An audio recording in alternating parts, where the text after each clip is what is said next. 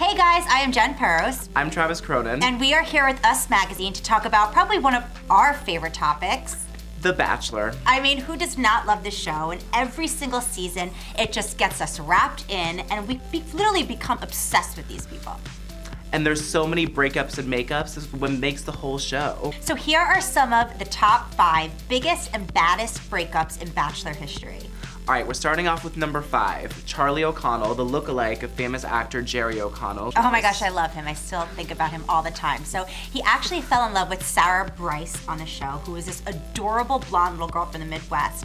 They actually were together for 2 years, but of course, as like most couples in the Bachelor world, they did not stand the test of time. They actually split after the second time of getting together. All right, so we can't talk about Bachelor breakups without bringing up Brad Womack. I mean, this guy's notorious for literally breaking the hearts of like 20 girls. He actually left Deanna and Jenny both clinging to the hope that he loved them, and he completely rejected them at the final rose ceremony, to not only come back 2 years later and break another girl's heart with Emily Maynard. And poor Emily, you saw Brad picking out the ring with Neil Lane, and she had to give it back. She didn't even get to keep the diamond. So one of the most dramatic breakups, probably in Bachelor history, was Jason Mesnick. He actually picked Melissa Rycroft at the finale. She accepted his proposal.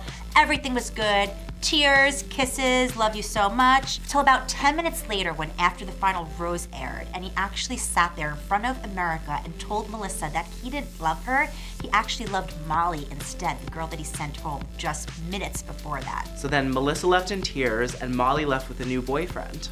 So the second biggest Bachelor breakup, probably in show history, is definitely Ben Flanick and Courtney Robertson. So we first saw Ben come onto the scene in Ashley Abera's season of The Bachelorette. She sent him home crying, packing up, she didn't like him.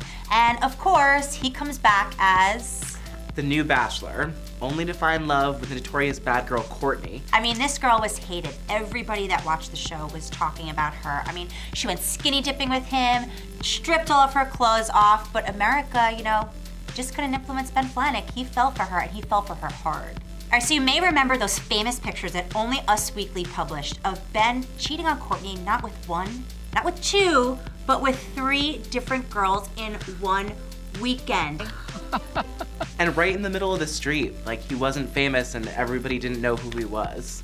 I mean, at least be a little sly about it. Get a hotel somewhere.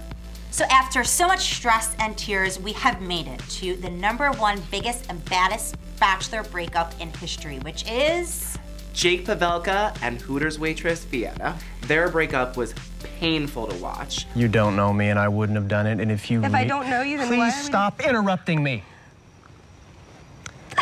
The thing is, I would have never done this to somebody that I love. When I got down on one knee, again, I got interrupted. Good Lord. I'm done with this. You are the meanest person I've ever met in my life. So there you have it, the top 5 worst breakups in Bachelor history up until now. Well, we actually still have Juan Pablo to watch, and it should be interesting to see if we have another breakup to add to our list. So stay tuned and see what happens with these 2.